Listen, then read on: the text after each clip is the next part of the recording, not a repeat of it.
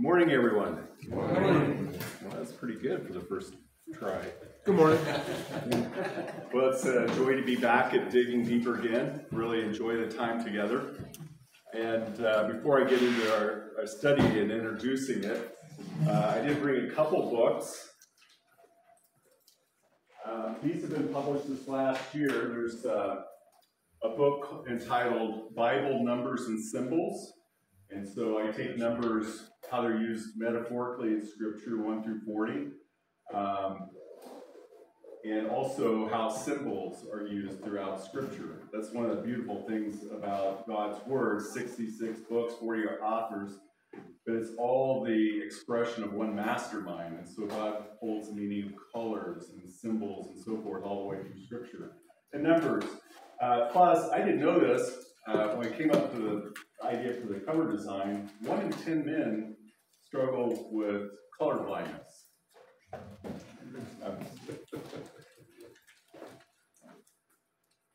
What am I supposed to do? Do you see anything in there? No. Okay. He really is colorblind. So if you want to take a little test, here it is. And if you have trouble figuring out what any of the symbols are, there's one on the back too, you can ask me. And then the other book is The Parables that Christ Told.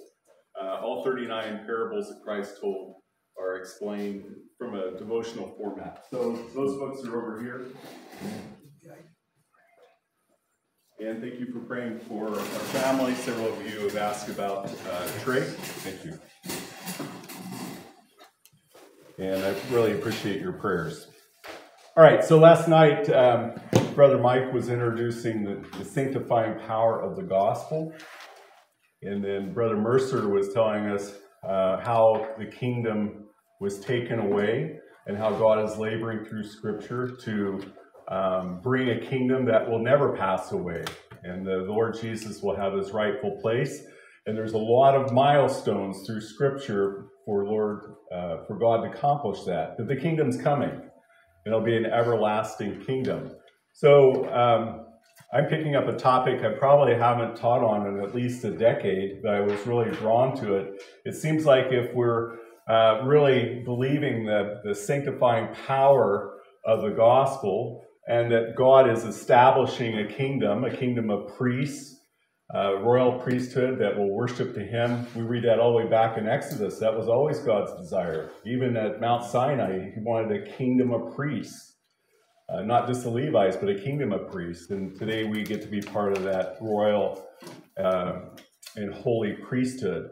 That we should appreciate the message that brings that about. So what I'm going to be thinking with you about the next 5 sessions, and then we'll do something of a devotional point in the last session, is appreciating the advantage points of the different evangelists, the different gospel writers in their presentation of Christ. If you kind of picture a gem and a light shining on that gem, as you move around it from different vantage points, it's going to look different. It's going to have a different brilliance and hues and colors. And so what God the Father has done is through these 4 evangelists, 4 gospel writers, he is presenting his son to us from unique vantage points. And last year I took up a topical study. This year I was led to more of a devotional study. Next year, if we do this again, I'll probably do something of an expositional nature. But I've really enjoyed going back through and appreciating the way the Holy Spirit has intricately woven all these details from these 4 vantage points. And so what does the Father want us to appreciate about his Son? Well, God's good news to mankind is from 4 unique perspectives. And Steve, this may be in your way. I'm going to move it back a little bit. And this is the good news message of God. The God's Son came from heaven to earth. He is both the message and the messenger. And from the 4 different gospel writers, there's different perspectives that God wants us to appreciate. We see that there are 3 Jewish writers and 1 Greek writer. As far as we know, Luke is the only Gentile writer in the entire Bible. When you start looking at Matthew, Mark, Luke, and John, it's very obvious that there's a lot of differences between the different presentations of Christ. There are exclusions and inclusions in the accounts. For example, why is it that Matthew and Luke record the birth of Christ, but Mark and John don't? Why do we have the genealogies of Christ presented in Matthew and Luke, but no genealogies in Mark and John? Why does Mark and Luke record the ascension of Christ, but Matthew's gospel and John's gospel do not? There's very particular reasons why that is. When we look at John's gospel, you'll find words like believe, the world, over and over again, but you won't find the word repent or forgive in John's gospel. Man, when you look at Matthew and Luke, repent and forgive's everywhere. You get to John's gospel and you won't find it there. And it's John's presentation of Christ, and that answers that reason. We see in Luke's gospel, particularly, 10 times he's a praying Son of God. He's meets often with his Father early in the morning. It's interesting when you get into John, a different word for prayer is used than the Synoptic Gospels, and it's to give that uphold his presentation of the Lord Jesus from being divine in essence. So there's a lot of variations. You look at Matthew and you look at Luke, lots of parables. In Mark's gospel account, 9 parables, less than 1/4. You get to John, no parables. Why is that? And again, layers and layers really of revelation that God is bringing together for us as he upholds his Son from these 4 unique vantage points that we would be really enthralled with his Son. Key words like in Matthew's gospel, kingdom, mountains, very prevalent in Matthew's gospel, not as prevalent in others. And so these are the kinds of, if the Spirit of God has been very clear and consistent, then we should appreciate those individual aspects of the gospel presentations. Now, what is clear is that the Gospels don't present a complete biography of the Lord Jesus, right? We have some, Luke particularly gives us the whole political situation at the time of Christ's birth. We have some details in Matthew and Luke concerning his birth, early childhood. He lived in Nazareth, but we really don't get a snapshot of his life again until he's 12 years old. And then he's around 30, Luke tells us, when his ministry began. So big gaps, not a full biography of the life of the Lord Jesus, but yet everything that the Father wants us to know. With that, I'd like to look at Hebrews chapter 1.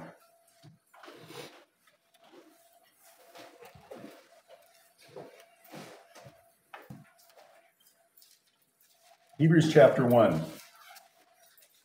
And I'll be reading from the New King James version of the Bible. Some of the quotations are from the King James, but mostly from the New King James. God, who at various times and in various ways spoke in time past to the fathers by the prophets, has in these last days spoken to us by his Son, whom he has appointed heir of all things, through whom also he made the worlds, who being in the brightness of his glory, and expressed image of his person, upholding all things by the power, or the word of his power, when he had by himself purged our sins, sat down at the right hand of majesty on high. Verse 2, in these last days spoken to us by Son. His is implied, but it's actually he's spoken to us by Son. And so God, he sent his Son from heaven to the earth. He is both the message and the messenger. He is the living word. He's the expressed image of God himself. What God wants man to understand is presented in his Son. And so for the next 4 or 5 sessions, we'll be looking at this subject matter of what is it that the Father wants us to appreciate about His Son from the 4 different unique vantage points.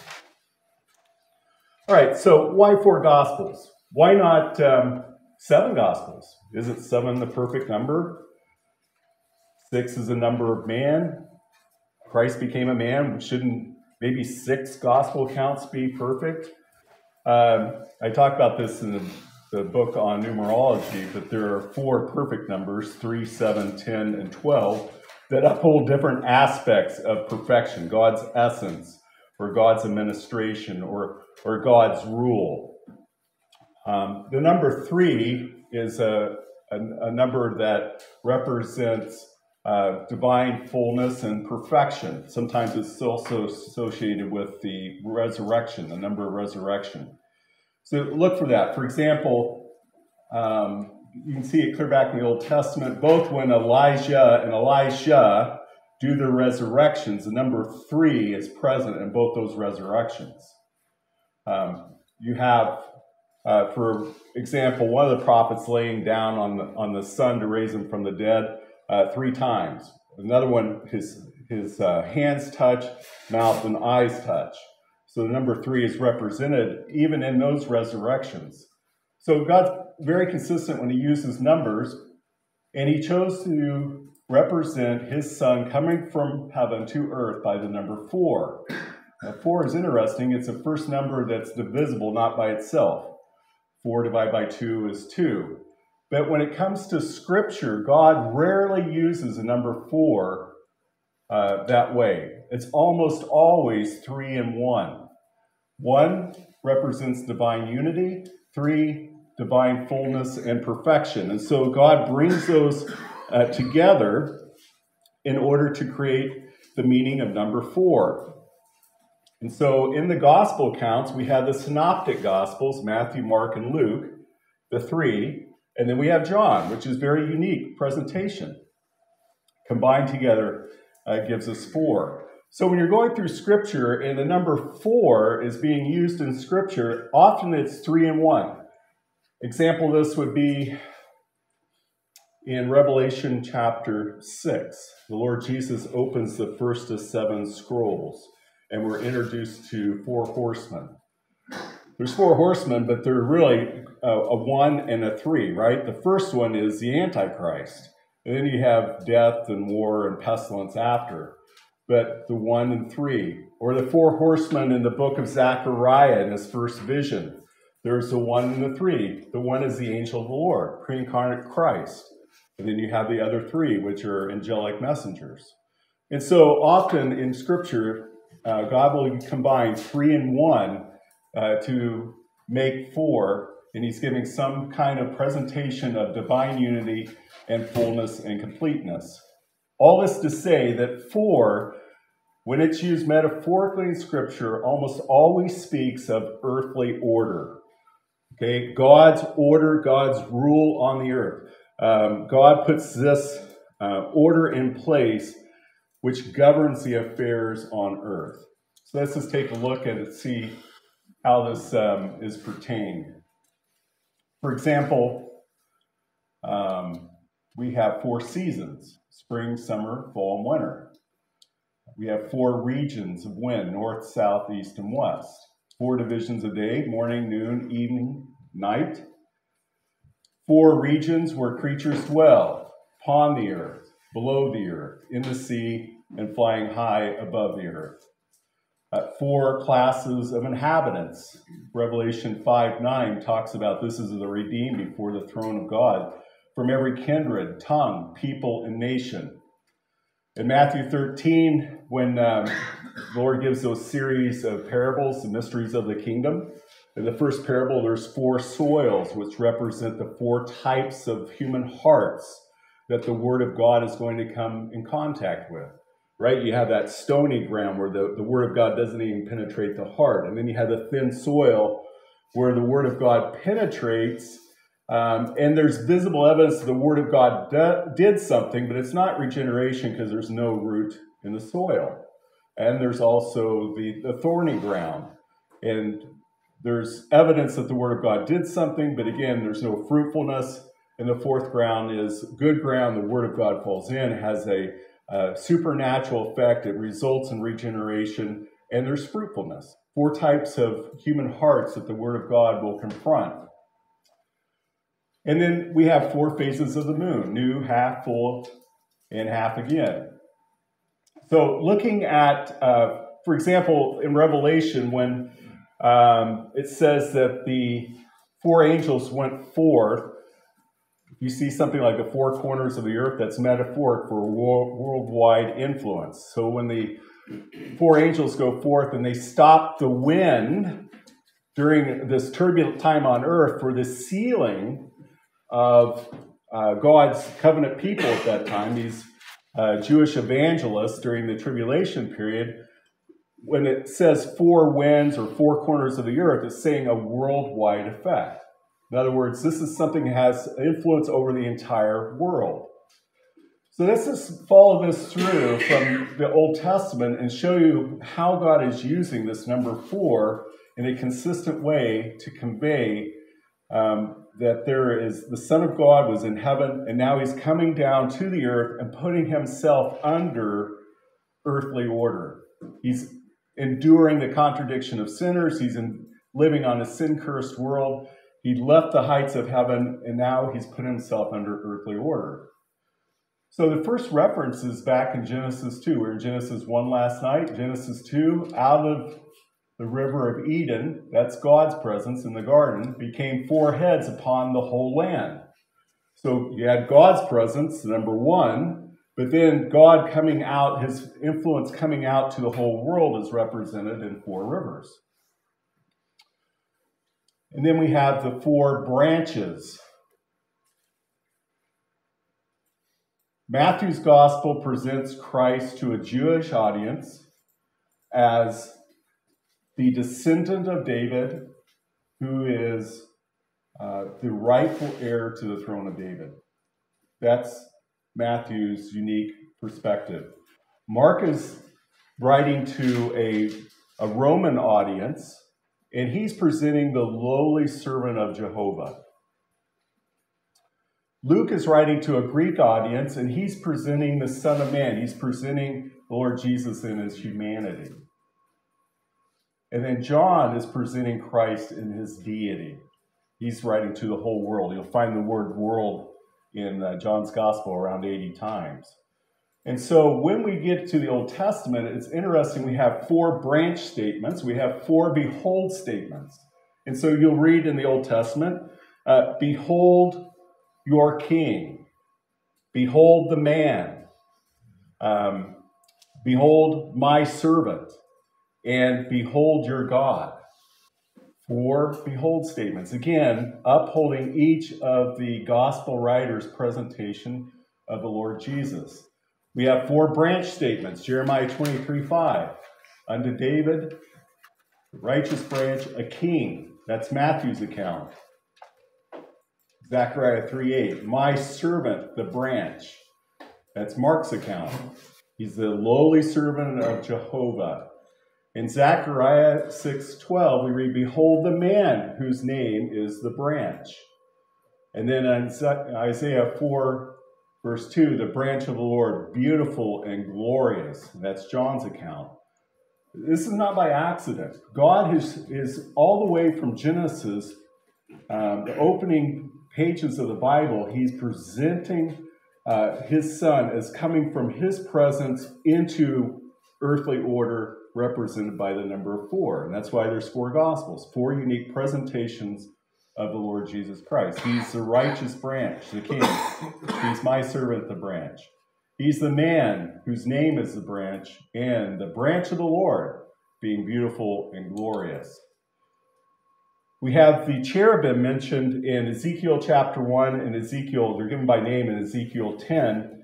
In Ezekiel 1, he's describing these creatures that have 4 wings. With 2 of their wings, they cover their intrinsic glory in God's presence. With 2 wings, they outstretch and cover the Shekinah glory of God. Not that God needs protection, but anything that would be defiled or evil would be consumed by God's presence. Our brother last night, Mercer, was telling us about Satan still has access to the throne of God, which is mysterious, but it's true. We see it in the book of Job. We see it in Revelation 12, where he's accusing the brethren day and night. But it's a veiled access. It's not, Satan does not get to see the Shekinah glory like he did in Ezekiel 28, when I believe he was on the inner circle as the chosen covering, the anointed covering cherub. He lost that position. So whether it's the cherub shielding that view of God, or maybe God covers himself in darkness, as the psalmist says, so Satan can't see his glory, we don't know, but he has a limited access. Kind of like the pillar that separated Pharaoh and the Israelites at the Red Sea. To the children of Israel, it was light. To Pharaoh's army, it was darkness. Same pillar. And so God could do that in heaven. Satan has limited access, but he still has access. He's accusing the brother day and night. So these cherubim, Ezekiel tells us in chapter 1 that they have 4 faces. And the faces are that of a lion, an ox, face of a man, and a face of an eagle. In Revelation chapter 4, when we're talking about, John's talking about the 4 living creatures around the throne of God, same 4 faces are mentioned. Now, the 4 living creatures might be seraphim. We read about them in several books of the Bible. Isaiah 6 is probably the most popular portion of scripture that talks about them. They have they have 1 face. It's possible the 4 living creatures are seraphim. They might be different creatures. They have the same role. They fly above God's holy throne, calling out, "Holy, holy, holy is the Lord of hosts." 6 wings. 4, they cover their intrinsic glory. 2, they fly. And their business is calling glory to God's name. Day and night. We're going to get to see them. And all the hosts of heaven declaring the glory of God. Now, what's interesting is the lion is the king of the beasts. The ox is the beast of burden. Man speaks of humanity. And the eagle flies high above the earth. And so, even in the faces of these heavenly beings, God is representing the glory of his Son. In the face of the lion, that's Matthew's gospel presentation. The Lord Jesus Christ, he's a legitimate heir to the throne of David. And in the ox, that's the beast of burden. That's Mark's presentation of him as a servant. The man is easy to see. That's his humanity. And then, again, the eagle flies high above the earth, speaking of his deity. We also have these 4 colors. When you go through the tabernacle, if you don't see the gold and the silver, if you're actually looking at colors of tapestry and linens, there were 4. There was purple, there was red, there was white, and there was blue. And those are the 4 colors in the tabernacle. Why 4? Again, it's God's presentation of the Lord Jesus Christ in the 4 Gospels. So let's just take a look as we're thinking about the tabernacle. I'm going to start over here and face east. So here we are in the Holies of Holies, this 10 by 10 cubic little room, and we have the Ark of the Covenant, we have the mercy seat on top, we have 2 cherubim on either side with their 4 wings extended over. 2, they're covering them intrinsic glory, but each cherubim has 2 wings. And so 1 Ark of the Covenant, 1 mercy seat, and the glory of God is above the mercy seat. That's number 1. But immediately when you leave God's presence, the number 4 just explodes.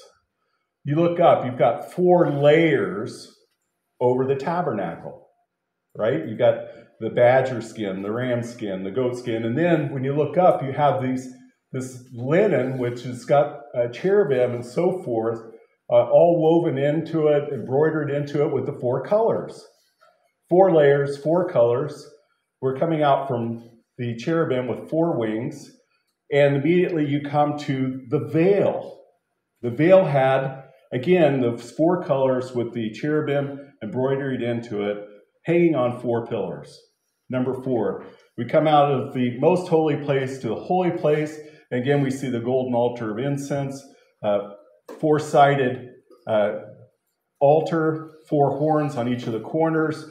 As we keep walking through the most holy place to the holy place, we come out into the courtyard, and there where we see the laver and then the bronze altar. Again, 4 sides, 4 horns, and as we walk clear to the gate of the courtyard, we see again 4 curtains hanging on 4 pillars.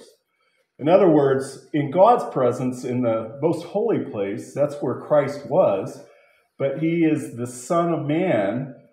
John says that it's the spirit of Antichrist to deny that the Son of God came to the earth as a man. And so as soon as he leaves God's presence, the number of 4 explodes in the tabernacle. Well, what's outside of the courtyard of the tabernacle? Humanity. And so we have this pathway from the presence of God and the Son of God coming into the world and being presented from these 4 unique vantage points. I find it just fascinating. Christ's flesh was a veil. A veil conceals things, and it also reveals things, right? And so, for example, the head covering conceals glories, but it also allows God's glory to be seen. And it's the same with the Lord's flesh. He is God. He's being veiled by flesh, but that allowed God in person to be as close as possible to those he wanted to reach. And that's what the veil did. We read in Exodus that from God's perspective, the altar of incense really related to the Ark of the Covenant. But it had to be on the other side of the veil so the high priest could come in twice a day and put his incense on that golden altar of incense. But the veil provided separation, so that man could get as close to God to serve him as possible, but it also revealed the holiness of God, because if they came inside there, they would die. And so the veil reveals and conceals things, and the Lord Jesus, his flesh was a veil which concealed the Shekinah glory of God that allowed the Lord Jesus Christ as a man to rub shoulders with those he came to reach day in and day night. And people could look at there's the essential glory of the Lord. He's divine. But there's the moral glory of the Lord Jesus. Every day, each page of the Gospels, as you go through this, permeates the moral excellence of God, the character of God, the graciousness, mercy, and so forth, day after day. And then there was the glory that the Lord received when he finished the work and he was highly exalted to the right hand of God. As we read in Hebrews 1, he's seated right now at the right hand of majesty. So, number 4 really explodes as we come out from the presence of God. All right, so this is kind of this is an introductory session to where we're going with the study. Let's just think through some of the specifics. So in Matthew, he is a tax collector. He's an official. Who better than an official to represent the official glory of Christ? He as the king, the promised Messiah, the descendant of David who will sit on the throne forever. And he is speaking to a Jewish audience. When we look at key phrases and words in Matthew, you'll find the word kingdom, king, fulfill, throne, altar, righteousness, king of heaven, prophet, hell, dream, two, I say unto you, the son of David, and from that time. From that time actually splits Matthew into 3 main sections. So you have the reference to kingdom over and over again in Matthew's gospel account. He is, He is representing the official glory of Christ as a descendant of David who shall sit on the throne. Let's take a look at Matthew chapter 1. Let's show you how this comes through. Did we lose this?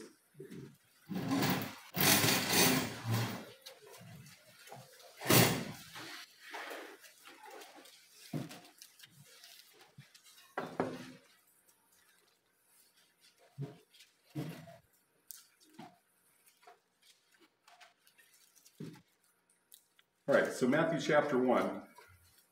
When we look at Luke's gospel account, and this is representing the humanity of Christ, when God is giving communication like to Mary, he sends Gabriel. Gabriel meets with Mary in the privacy of her home, and they're talking face to face. Very personal. That's Luke's presentation. That's how the Lord is conveying revelation. But in Matthew, Matthew is taking the Old Testament scripture, and he's trying to convince his Jewish countrymen, listen, this is the Christ, this is the Messiah, this is the promised one. And so the revelation in Matthew is either referring back to the Old Testament prophecies, or it's in dreams, less personal. God's going to direct Joseph 3 different times by dreams. In Luke's account, Gabriel speaking face to face to Mary, very personal, pulling out the human aspects of it. So, for example, in Matthew chapter 1,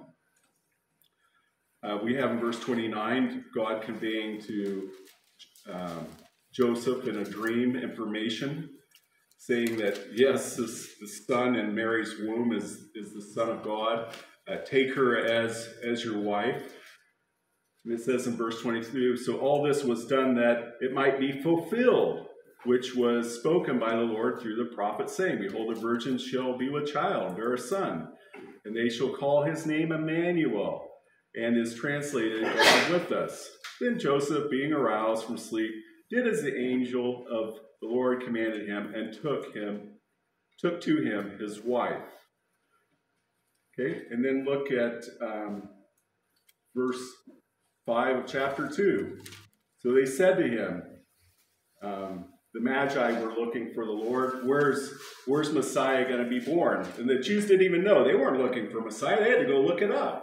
They came back and said, well, he's going to be born in Bethlehem. It says in verse 5, in Bethlehem of Judea, for thus it is written by the prophet, but you, Bethlehem, in the land of Judea, are not the least among the rulers of Judah, for out of you shall come a ruler who will shepherd my people Israel. Notice it is written by the prophet. Verse 15, and there this is when he's called out of Israel. He go to Egypt for a time to be saved from Herod's wrath. It says in verse 15, and it was there until the death of Herod that it might be fulfilled, which is spoken by the Lord through the prophet, saying, out of Egypt I shall call my son. We read the word fulfilled 18 times in Matthew's gospel. And so Matthew is very careful. He's taking the Old Testament scripture and he says, this is the Christ. This is the Christ. Only Christ could fulfill these scriptures. And so he's trying to excite his Jewish countrymen about the fact that Messiah has actually come. So again, key words, king or kingdom, authority, righteousness. These are words that Matthew continues. Mountain.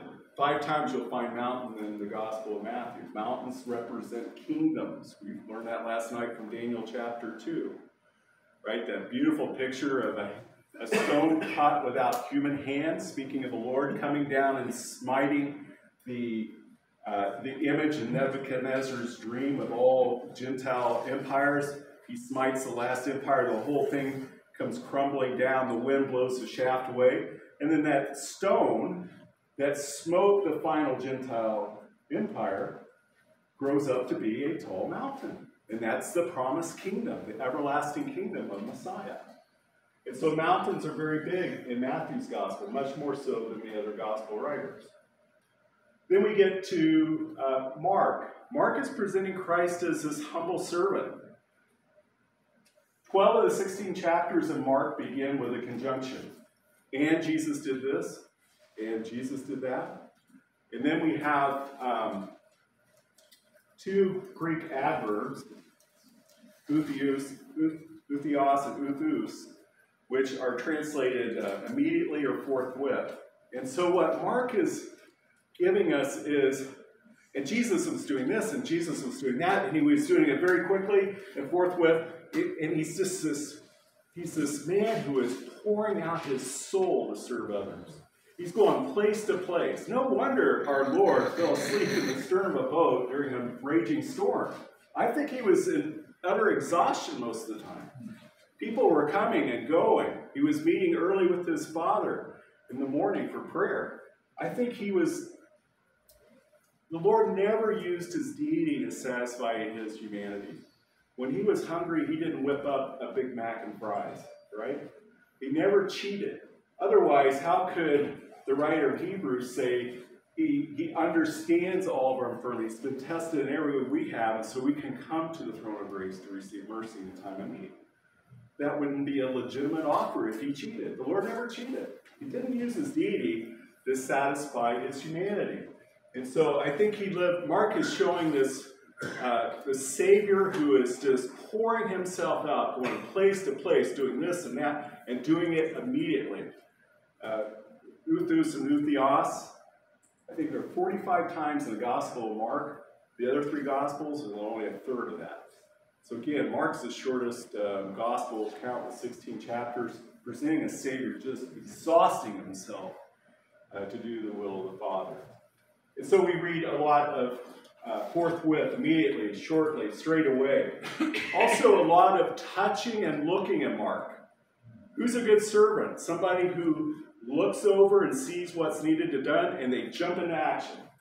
And that's the kind of Savior that Mark presents to us. Someone who's looking to serve others and is then not afraid to exhaust themselves to meet the need. Beautiful. And then in Luke is a Gentile. He's a physician. Who better than a physician to give us all the human aspects of the Lord's interaction with those he came to call to himself? Presents his pure humanity. And he's speaking from a Greek to a Greek. Mark is speaking to a Roman audience.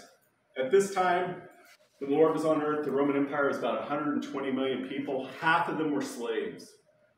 So Mark's presentation is something that the Roman audience could really relate to.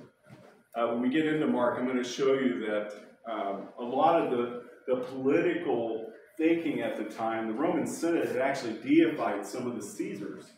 And they were teaching that they were gods and that they had brought the good news. Right? So Mark is correcting that and saying, no, the Lord Jesus is the Son of God. He is the good news. And so Mark's gospel is going to directly confront the main ideologies of the Roman Empire at that time. Something that the Romans could really much relate to. So Luke, you're going to read about man, the Son of Man. That's a big phrase in the Gospel of Luke. It was a term that the Lord Jesus often used of himself. There's no one in Scripture that addresses the Lord as the Son of Man. When Stephen was getting ready to be stoned, well, he was being stoned, he's getting ready to die, he looked up into heaven and said, I see the Son of Man standing at the right hand of God. Well, that infuriated the Pharisees. Why? Because that's how the Lord Jesus identified himself at his trial. They knew who he was talking about. And what I was saying is the Lord Jesus, who you crucified, is in heaven, exalted at God's right hand. It infuriated him, and they killed Stephen. But no person ever addressed the Lord as the Son of Man.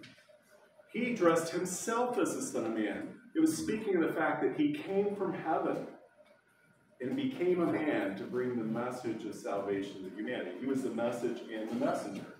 And so in Luke's gospel account, we read of blessing and mercy and peace. These human emotions that we can very much relate to. Joy. Again, he's presenting the human element.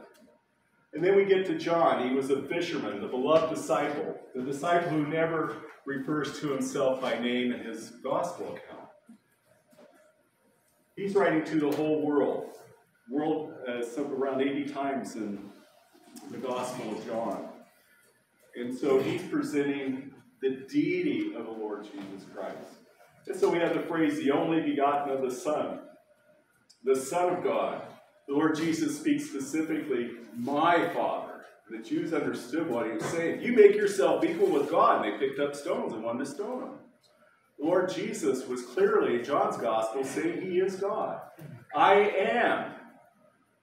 7 times we have him declaring, I am. What we get from Exodus chapter 3, the self-existent one. I am who I am. God is completely self-existent in himself.